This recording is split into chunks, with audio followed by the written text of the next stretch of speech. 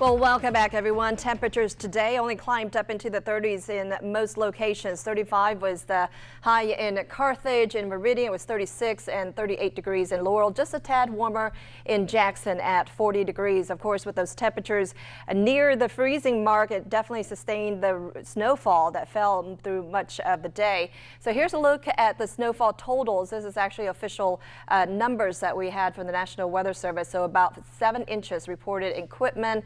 In Bay Springs, 7 inches as well. Enterprise also 7 inches. In Meridian, we did pick up about 6 inches. Officially at the airport, it was about 5 inches, and that is a record for today. In Decatur, around 3.5 inches. So as you can see, a lot of us picked up about 3 to 7 inches across the area. Enough snow to build snowmen or just really enjoy sledding or any of that stuff this afternoon. But as we make our way into the overnight, any moisture that remains across the area will turn into ice or is already turning into ice as we progress into the overnight. We're going to see most of the snow move away from our area. Looks like there's still some warm air that's trying to move in, but overall, I think as we start to cool down, all of this will be snow, but it's pushing off to the east, so we don't have to deal with it, I don't think, any longer. Maybe just a few flurries, but that's pretty much it. What we're going to be concerned about are those slick roads and icy roads as we make our way into early tomorrow morning.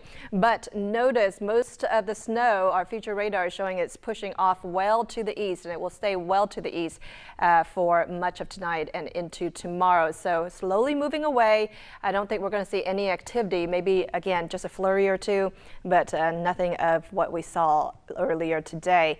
As we make our way into the weekend, we're going to see plenty of sunshine, but it's going to be pretty chilly out there as north winds transport that cold air into our area. But as high pressure starts to move to the east, it's going to bring milder conditions for late in the weekend and into early next week. So things will start to improve.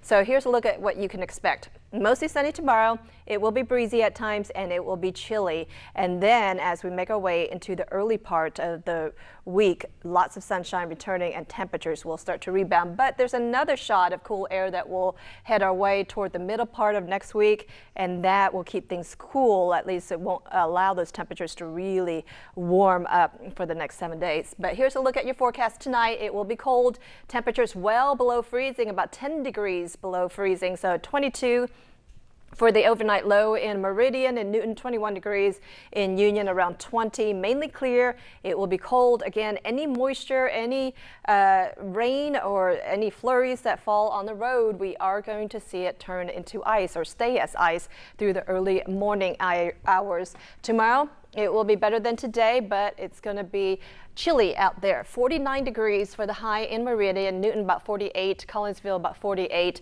mostly sunny. So I think with those temperatures, the snow is going to melt, so your snowman is going to have to go away for a while.